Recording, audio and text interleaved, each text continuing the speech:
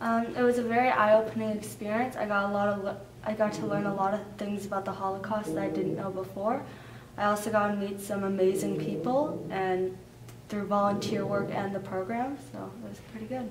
I think I'm going to try my hardest to be less of a bystander and stand up for the people around me and myself more often, because lots of what happened during the Holocaust was because of people not being able to stand up for themselves and others.